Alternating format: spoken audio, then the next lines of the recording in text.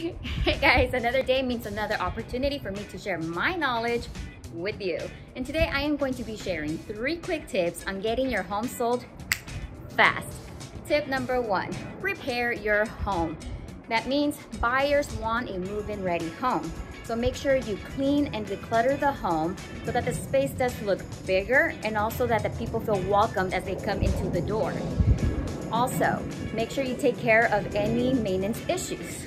And adding a fresh coat of paint to your home can really brighten the space and make it look a lot cleaner. Tip number 2, price. Pricing your home too high means that it will sit on the market for longer than it should, which in turn makes it a lot less desirable for people.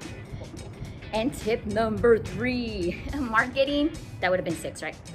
3, marketing and exposure. And of course, that has to do a lot with what your agent does for your home, which means hiring the right agent. It's important. Okay, you want high quality photos, you want video. Every home is different, so every strategy is specific to a home, but I can help you guys learn the perfect strategy to get your home sold. All right guys, I hope those tips were helpful. I am Myra Mendoza, and if you have any questions or want to hear more about my strategies to get your home sold, feel free to contact me. Until the next one.